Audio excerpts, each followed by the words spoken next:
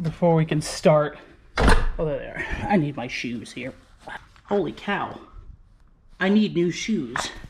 These are well loved, or have been well loved. What's going on, y'all? Mikey here. Well, not quite shooting the typical high adventure video. So my neighbors just moved out. In fact, actually, this is a rental. And I noticed something the other day on the property. I'll just cut it right here. And it was a cooler. I think it's a cooler. And I know the owner of the house, or I've met him. And I said, man, if they leave a cooler back here, do you mind if I get it? Because I've been wanting something for making a live bait tank for the boat. And yes, it is a cooler. I thought it looked like a cooler. Anyway, he said, yeah, man, go for it. If they leave anything, just help yourself. So here we are at this cooler. I don't know why they left it. Let's see, what's the brand? I'll be honest with you guys, I don't think I've ever seen that brand before. But it's just kind of sitting out back here in the woods, actually, behind the house. You know, on first glance, it's got that one on that side. Looks like it's in okay condition. It's got a measuring tape on the top. Goes up to 24 inches. Let's see that. It's busted on that side. That one's fine. Any cracks in it or anything? I don't know. It's still got the little screw down there. I mean, it looks like it's in okay condition. Well, let's open it up. See why it's all... What the... Oh my gosh. Oh. Oh. That's the worst smell.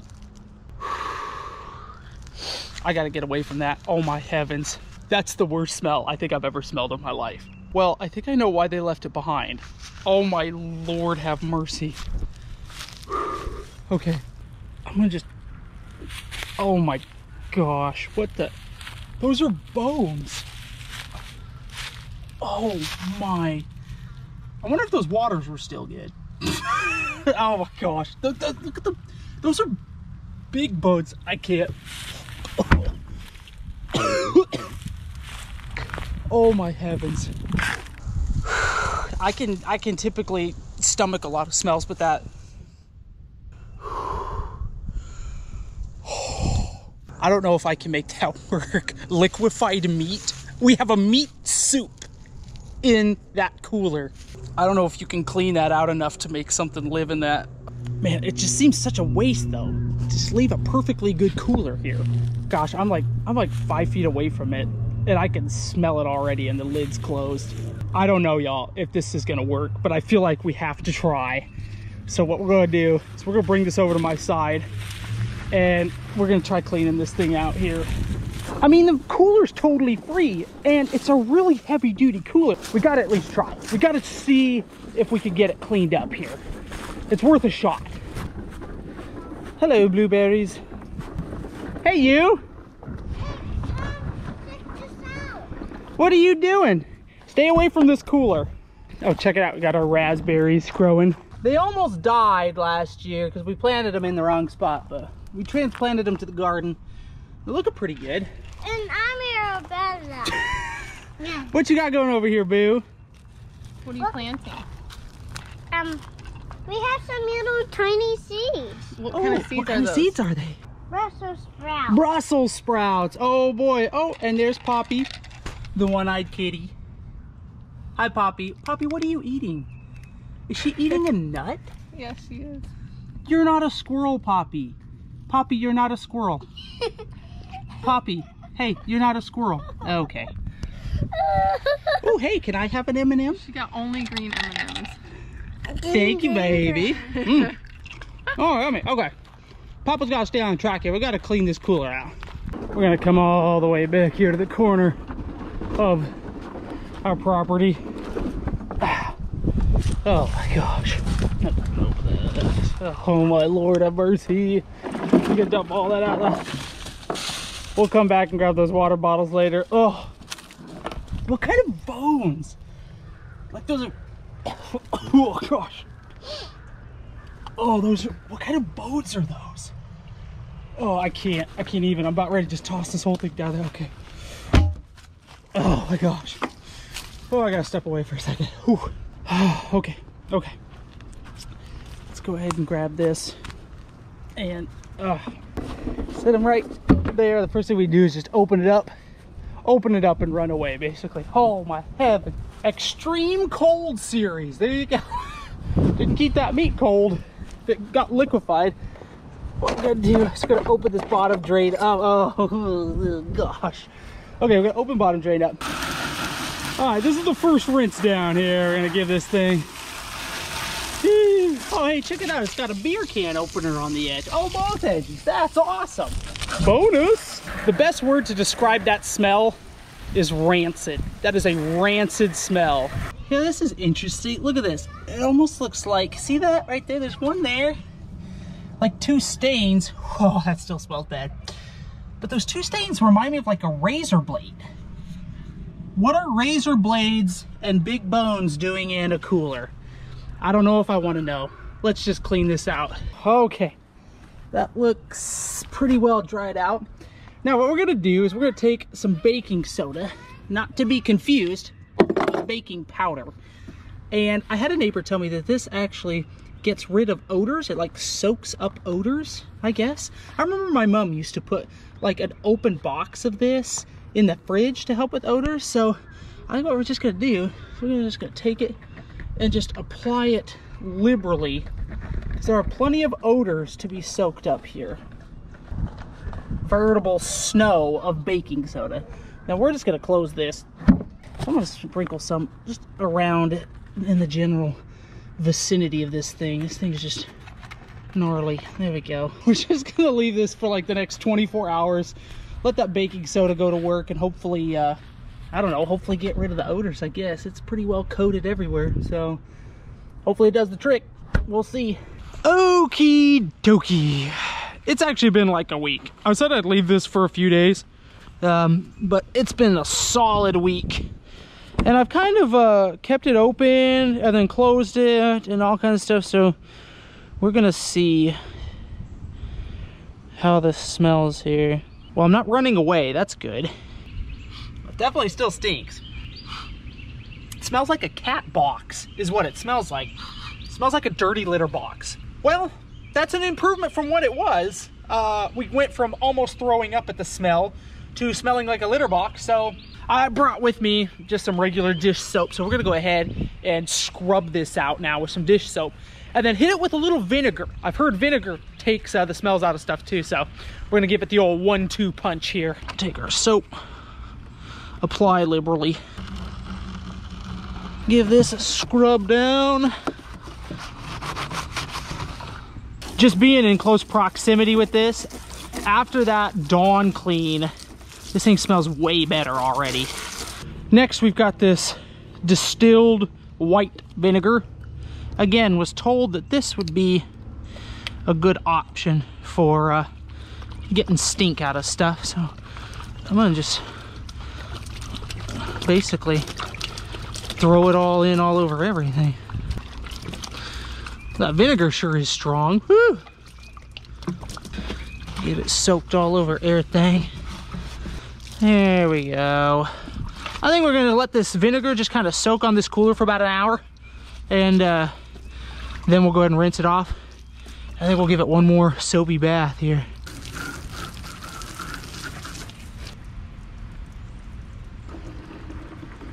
That's smelling a lot better. That's smelling a lot better. All right, y'all, it's the next day. I let the cooler sit overnight with all the soap in it, and it definitely smells better, but we're not all the way there, not to where I would like it to be. So I actually have some high concentrate bleach, and we're just gonna dump all this in. This is actually a suggestion for my bro Ace. He said, dude, bleach will be your best friend to get rid of odor. So the vinegar definitely helped. Obviously, just the washing it out with soap and water helped. But like, I don't know. I don't want to be down in the low country of South Carolina on the water with gators and my boat reeks of rotting meat. Yeah, that just doesn't seem smart to me. So we're gonna try to get this thing as clean as possible. Everything I've read online, like you don't even need to let it soak that long. But I'm thinking because that rotting meat was in there for so long, I mean, it was in there long enough to liquefy. So there we go. That's about good. Now I'm gonna go ahead and close this. Let all that bleach just soak up in there. In about an hour, we'll rinse it out and move on to the next step, hopefully. All right, we've rinsed the cooler out thoroughly, and we'll set them right here.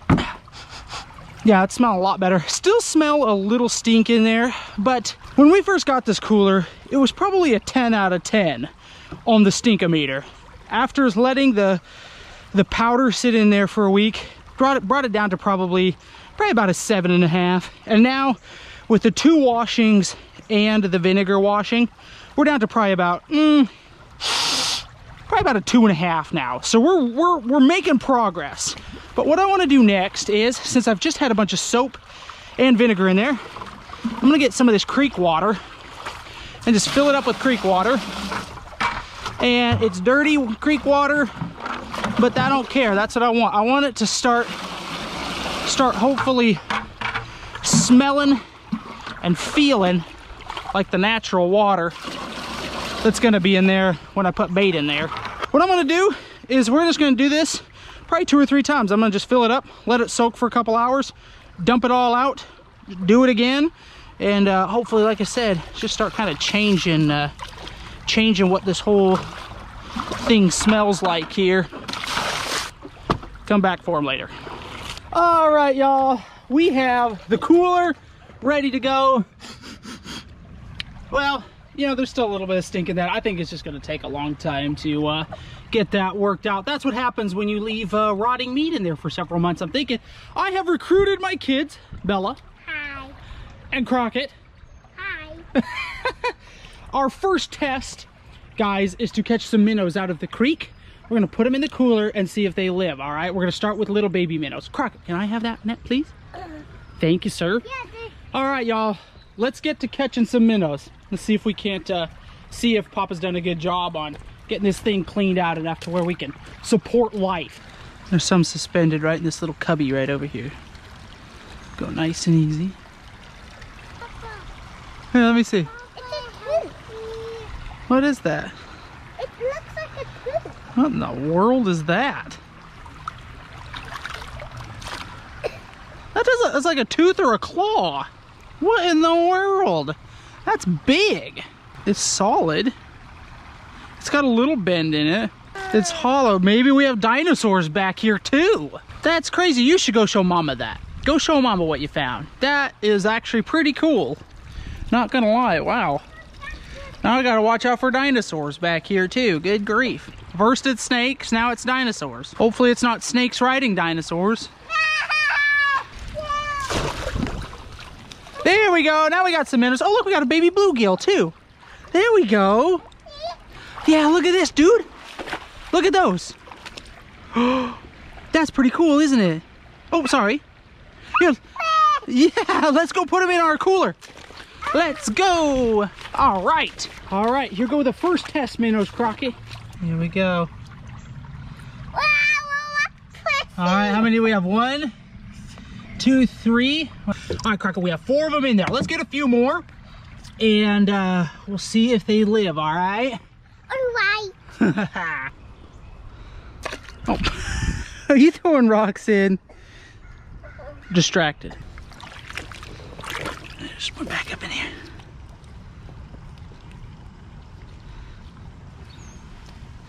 Oh, I got him. Wait, what in the world is that?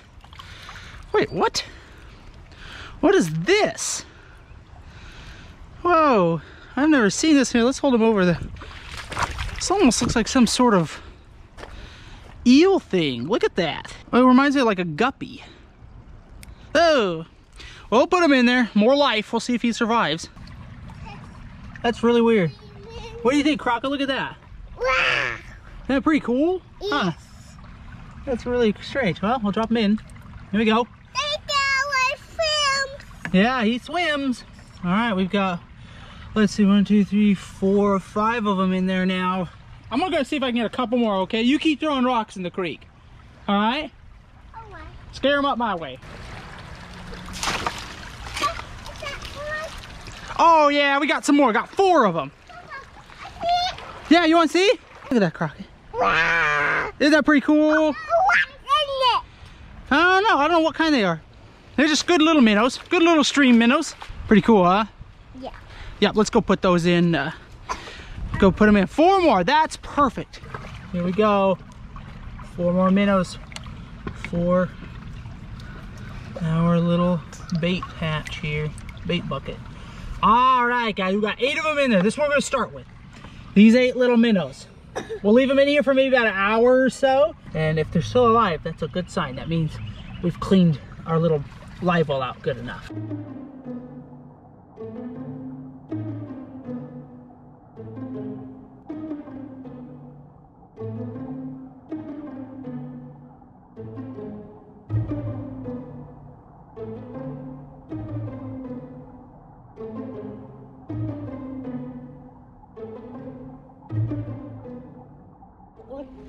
Let's come back and see if everybody's still alive. Oh my! Yes, indeed. Everybody's still kicking. Nobody's belly up, right? Huh? Well, okay. Test 1 done. Well done, my little guinea pigs. All right, let's get these guys emptied out. Go free, my doves. Striking a blow for freedom. New water. Our next contestants were graciously donated by Ethan over at Lake World Bait Shop. We have 5 large shiners. Come here, one of you. There you go. That is what's going in next. Everybody head on in. So now we've gone from tiny minnows to large shiners. We've got a big one in there. Oh, come back. Come here, you. This is why you get a net for this time. Look at that. Nice large shiner right there.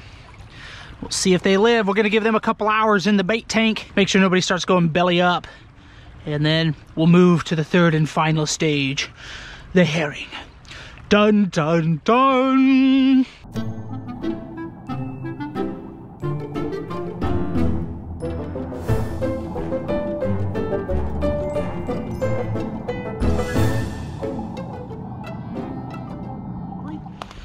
Moment of truth. Oh man, look at them. Man, they're in there just vibing.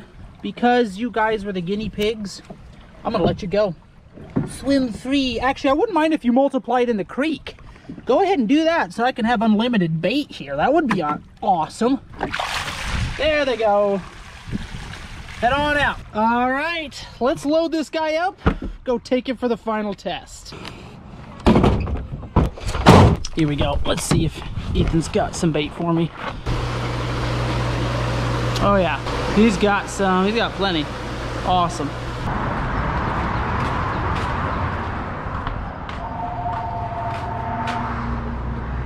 Should we answer? Probably shouldn't answer the phone. I need 18 of your strongest herring, and I need my cooler filled up with water. Can I do that? Yeah, we'll do that. Awesome. Thank you, sir.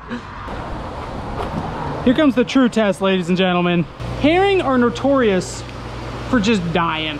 Just cause they want to die. It's like they'll be living 1 minute and it's like, oh hey, I feel like giving up the ghost. So if we can keep these guys alive in our cooler, I'll be pretty happy with that. All right, I'll hold this in here. Right. Yes, sir. There we go. That's cool.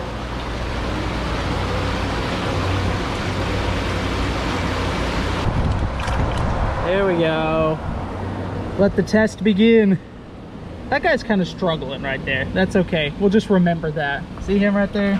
He's not doing so hot. There you go. Perfect. Thank you, sir. I appreciate it. Ooh, starting to get windy. All right, guys. I actually have this 12-volt aeration system. And this is actually a water pump. It's not a bubbler, it's a water pump. I'll have a link in the description below to this in the video. So go below if you want to take a look at this. And then it's got this really long hose right here. Actually, I should say a long extension cord that I could just plug right onto my batteries in my boat. Or in this instance, I brought this little Duracell 12-volt that we're gonna plug in. Let me show you guys how this thing hooks up here. We're gonna just place our pump right in here. sink him right down there. And then this gets put right along the sides, just like this. And the little suction cups right there. And then just for demonstration purposes, we'll go ahead and just plug it in this little 12 volt right here. There you go, look at that. Boom. Aeration going. This little guy's struggling. Come on, you got this. And I don't know, it looks pretty good to me. I like this. This got a really good review. And I like just the way it moves the water around a little bit more than just a little bubbler sitting in the bottom. You know, it just, I don't know, it aerates the water. Let's see, you got 6 different spots where the water comes out. And like I said, then if I want to change this water while, like, let's say this is sitting on the boat, then what I could do is I could take the end cap off, put the hose over the side, start the pump, and just pump all the water out, or a majority of the water out. And then I could do the same thing. Then I could drop the pump. Let's pretend that's the lake. Drop the pump in the lake, put this tube, or put this in my cooler, and refill it back up with fresh water. So it's kind of an aerator slash live well filler slash live well emptier. So it's pretty sweet. Seems to do the job. So far, I really like the way this looks. About 13.5 gallons. I could probably keep a few dozen herring in here. 30, 40 herring. No problem would be my guess. And the insulation should really come in handy in the summertime, especially when that heat starts to hit. Keep everybody cool. That's the hardest thing. Keep these herring nice and cool. All right, here we go. It's been a couple hours now. Here we go. This is an example of what I was talking about. I've just got this hooked up to a battery, the pump, and I've got hooked up to a battery, and that's how I'll probably have it rigged in the boat. It's just run these clamps back to the battery, and because I'll probably have the whole cooler sitting at the back of the boat anyway. But here we go. Let's see if we've lost anybody. Let me unplug this here. Anybody down? Let's see. We had 18 in here. Well, and remember, there was one already that wasn't doing well. Here we go. Oh wait, no, there's still life in him. He's still swimming. Technically, he's still alive. Just not doing the best, but he could still be thrown on a hook. Looks like we've got one more over here. And he has expired. But I would say 2 out of 18 over the course of 2 hours. I would say that the cooler is clean. I'm gonna call it, y'all. I think we have cleaned this out enough and gotten it sanitized enough to sustain life. We officially have a bait cooler now. I'm not gonna lie, I'm pretty excited. I think come shrimping season to be able to throw shrimp in here, be able to throw our mullet in here, heck, even like the herring in here as well when we go out on the lake. This is gonna be pretty sweet. I'm excited to have this, and for the very cheap price of just the cost of our pump, I would say our little DIY revival of the nasty meat cooler was a success. Thank you guys for tagging along with me on this little adventure. Hope you enjoyed the video, and as always, I will see you in the next one.